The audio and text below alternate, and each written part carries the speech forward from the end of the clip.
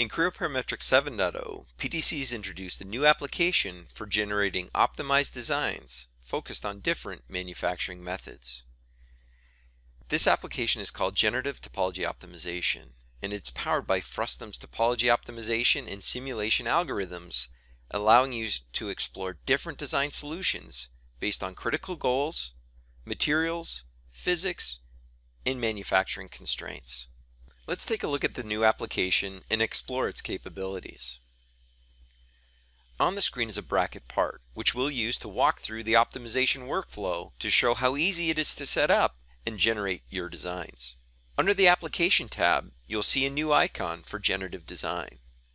Selecting it will open up a new ribbon and generative tree, which we'll use during the optimization process.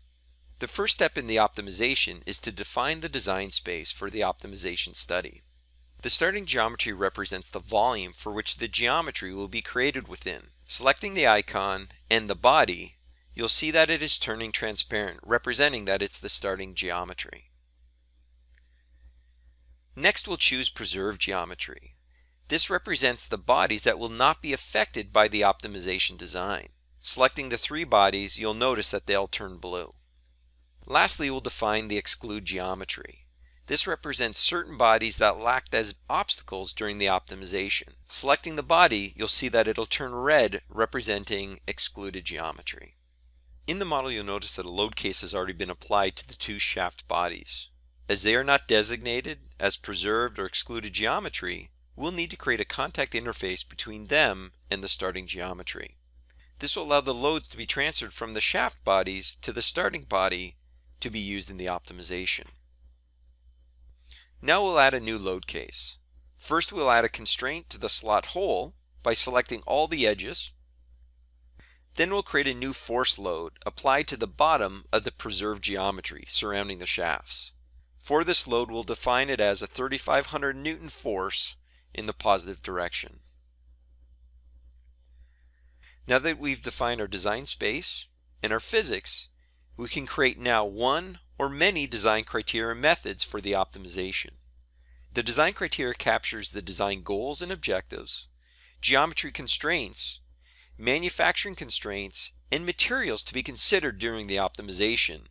In our example, we'll set the goal to minimize the strain energy of the design with a target mass of 30%. We'll also apply a design constraint of planar symmetry about the right datum plane. For the material, we'll simply leverage the material that has already been applied to the part. With all that set, we can now run the optimization. As the solver is processing, you'll dynamically see the results appear on the screen as it's progressing through its optimization. Once finished, you can utilize the validation tools to interrogate the results by showing the stress and deformation fringe plots on the model. In addition, you can also show the model's min and max values represented by blue and red circles surrounding the particular areas on the model. Lastly, you can also move your mouse over the model to probe the values at that particular location. Once satisfied with the optimization, you can output the results to a new model through the reconstruction process. Reconstruction will create a fully featured solid model preserving the analytical geometry and optimization results. This will allow you to continue to evolve your design and utilize it downstream. If a change is required, you have full access to editing any features in the part or changing the optimization definition. In our example, we'll modify the sketch used for the excluded geometry. Once you edit the sketch and regenerate the model, you'll notice that the generative design feature is out of date. Editing the design study, we can rerun the optimization or make further changes. In this case, we'll edit the design criteria and add the option for build direction. Selecting the Add Constraint pull-down menu, we could choose Build Direction and choose the top datum plane as the specified build direction plane. Changing the critical angle from 45 to 35 degrees, we could click OK, and now we're ready to rerun the optimization. With the new results shown on the screen, we can perform reconstruction and update the part. Using Generative Topology Optimization will increase engineering's productivity and improve innovation.